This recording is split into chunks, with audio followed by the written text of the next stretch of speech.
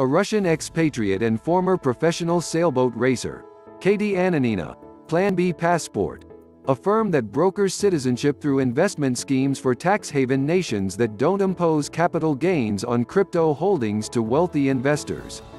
According to a July 11 report from CNBC, Plan B brokers hundreds of passports for predominantly Western clients each year.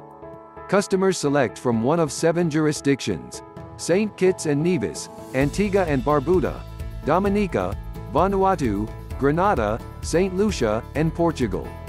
If the government starts affecting me, I will take all my assets into my hands and go elsewhere, said Ananina, adding, the safe haven states offer citizenship through investment schemes requiring 6-figure investments into local businesses, real estate, or government bonds. Some jurisdictions accept payment as donations, with Ananina estimating most passports cost between $100,000 and $150,000. It's basically a donation into the Sustainable Growth Fund of the country. So, clients make a $100,000 or $150,000 donation, plus some due diligence fees, government fees, and then $20,000 for my legal fees, she said. Plan B's clients will also incur exit taxes should they revoke their existing citizenship.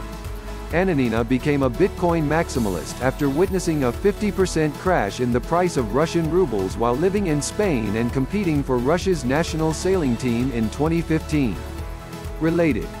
2020's 5 countries friendliest to crypto and blockchain citizenship through investment schemes have come under increasing scrutiny recently, following a series of investigations by Al Jazeera that revealed wholesale corruption among the officials overseeing the programs in Cyprus and the Caribbean, with some Caribbean states being found to offer diplomatic passports for the right price. Cyprus abolished its citizenship through investment scheme in October 2020.